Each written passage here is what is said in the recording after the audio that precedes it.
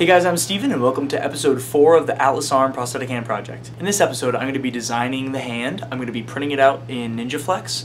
I'm going to be modifying my 3D printer extruder to print in flexible material. I'm going to populate the new forearm piece that I printed with all the electronics. And then of course, final assembly and making the working product. Also, I messed up a little bit with the forearm part. The red part that I printed on the forearm was just a little bit too small, and every time I would try and put the electronics in, something would short and I wouldn't quite get 5 volts out. I would get like 2.5, or there was some connection that wasn't working properly. So I went back into CAD and I took this red part here and I made it about a 1/4 inch taller and gave my power boosts on the top just a little more space and reprinted it overnight, and this part works a lot better now. Fits all the electronics a lot more neatly and comfortably. I didn't really have to cram them in there, so this works a lot better than the first version.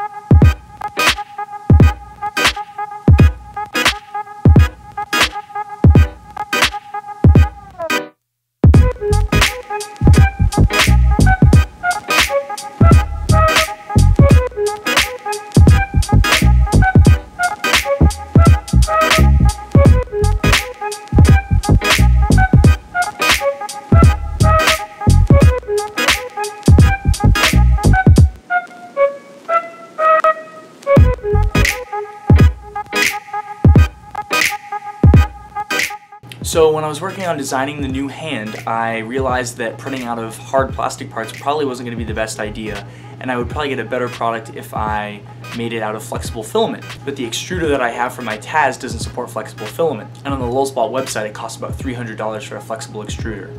But the cool thing about Lulzbot is that it's open source, so all of their designs and prototypes are online. I went hunting through their forums and I found a prototype while they were actually designing their flexible filament extruder.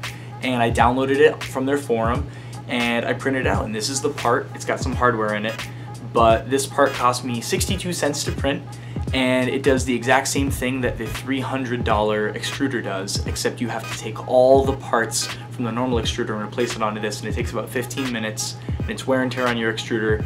But I didn't have $300 and I didn't have time to wait for shipping, so I just printed out this part. It works right out of the printer, so I put this in and it let me print NinjaFlex.